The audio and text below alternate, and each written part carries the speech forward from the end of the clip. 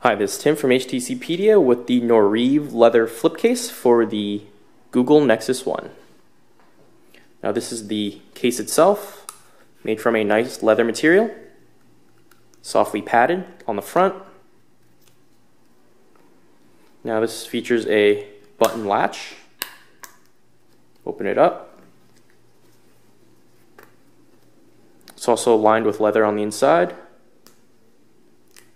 We also have a slot over here for credit cards or business cards, whatever you need.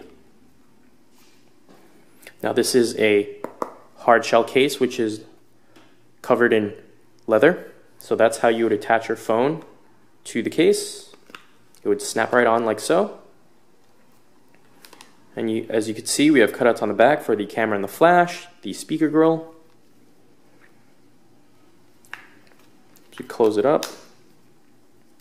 When you close it up, you only have access to your volume rockers, your power button, and your headphone jack. If you want to charge your device, there is no cutout. You're going to have to flip open the case and you access the charging port.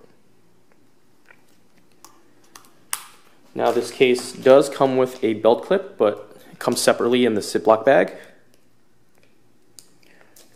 So just take everything out. We have our belt clip, screwdriver, and we have the nub and the screw. So first things first, just unscrew the existing button. Let's take that off. And just screw on the nub. Now make sure you do this carefully because there's a great chance of cross-threading this because it is very small. So just screw that in, make sure it's nice and secure. Belt clip slides right on, 360 degrees of rotation. We have a quick release. Now in my opinion, this belt clip is kind of flimsy, so not sure if you want to use that, but it's nice to have the option. This is Tim from HTC with the Noreve leather flip case for the Google Nexus 1.